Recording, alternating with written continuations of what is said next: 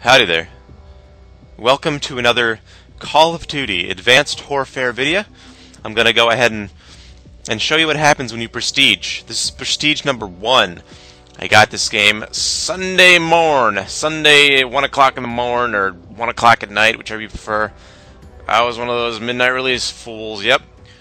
I was group number 1 actually, which was fantastic, because usually every midnight release I go to, I'm the last group possible. It's me and 5 other guys, you know, just hanging out, 5 other schmucks, and man, Call of Duty Ghosts, I'm pretty sure I was number 11. I thought that game was going to be good, that's why I went, but it wasn't, so I wouldn't even bothered getting it.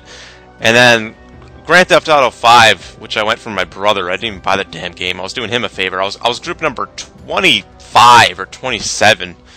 Alright, I was there for 2 hours for that damn game, and usually I'm just the last group possible. So I went ahead and leveled up all the way. I didn't even play that much, to be honest. Let's see how much I played. I played 14 hours and 11 minutes. That's not a lot. That's in the past Call of Duty games like World at War and Modern Warfare 2. It took forever. Call of Duty 4, but in the past games like Black Ops 1 and beyond, it's been taken really quick for some reason.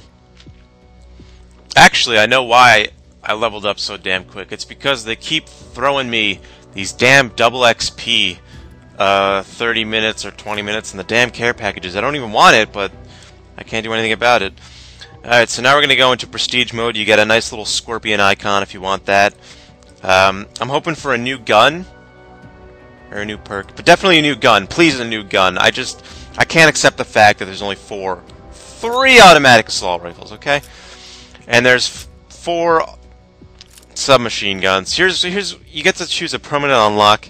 Look at all these guns. 3 of those are not automatic. Even the submachine guns. One of them is burst fire and it's terrible. One of them is akimbo only. I don't like akimbo. Maybe I can unlock it single. Well, I have to unlock a piece of gun, and I don't care. I'll go for the bulldog. You know, you rank up so quick, you'll get the gun in a little bit anyway, so it doesn't really matter. So here's what you get. You get some new pieces of clothing to equip on your little soldier man. Some gloves, some boots, some knee pads. Ooh, wow. You get a steaming pile of nothing. And can you sell the crap that you unlock? Let's find out. No, you cannot. You can't sell any of the shit you just unlocked. Maybe you'd get... Well, that would make sense, because then you could just level to level 5 on your new prestige. But anyway, yeah, what you can do is you can redeem all your pieces of clothing you don't want for XP. Except some of them. Some of them you have to keep for some freaking reason. The Nigerian helmet you can sell, but the bloodshed helmet you can't. And it's getting ridiculous. But there you go. That's what you get. You got a big whole heaping pile of nothing.